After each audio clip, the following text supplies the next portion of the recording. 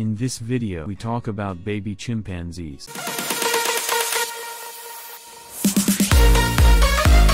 About the baby chimpanzee. For the first few months of its life, a baby chimpanzee clings to its mother's belly while traveling. Young chimpanzees spend the first 7 to 10 years of their lives with their mothers. They learn from their mother how to build nests in trees and how to find food. Although they normally move using their forearms and legs, they can also move standing up. Chimpanzees can move between the branches of trees in an extraordinary way. Chimpanzees can make tools and use them to get their food. The best place for chimpanzees to get food is between the branches of trees. In many cases, chimpanzees use precise and calculated tools to get their food. For example, we can mention the making of long reeds, which, by bringing them into the nests of ants and termites, they can easily obtain prey and food rich in protein. Chimpanzees eat both plants and animals. Young chimpanzees learn which foods are safe by observing their mothers and other adults. In a conscious state, they have the ability to manipulate and deceive. Chimpanzees have a more efficient mind than humans in some skills. For example,